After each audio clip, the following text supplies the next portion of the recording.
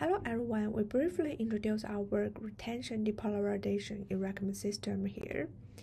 Many industrial recommend systems employ the repeated risk minimization to regularly incorporate new training data.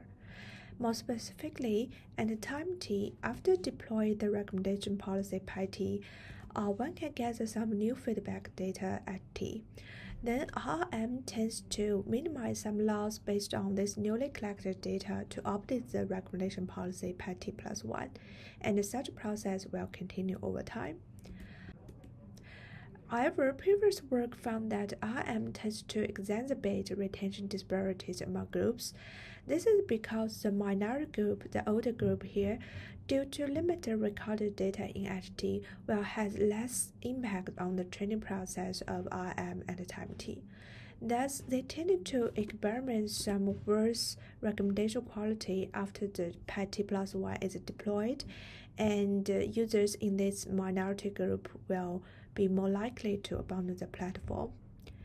And this will result even larger disparities in the group size and in the training samples in HT plus 1 and the influence on the training process of T plus 1.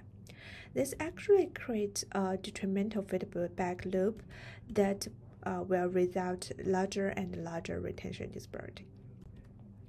Our goal in this paper aims to iteratively update the recommendation algorithm while enforcing the long-term retention fairness.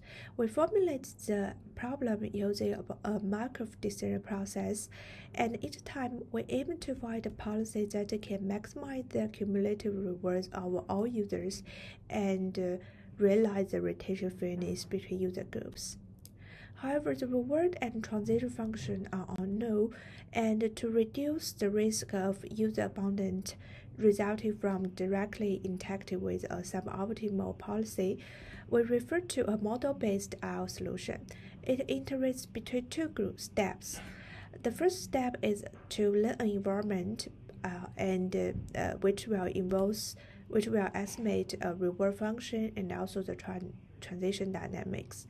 And the second step is to learn a policy under the estimated environment while considering the uncertainty in environment estimation. Experiments show that our work can effectively ensure long-term retention fairness and also enhance long-term recommendation performance. If you are interested in our work, please check out our paper for more details, and thank you.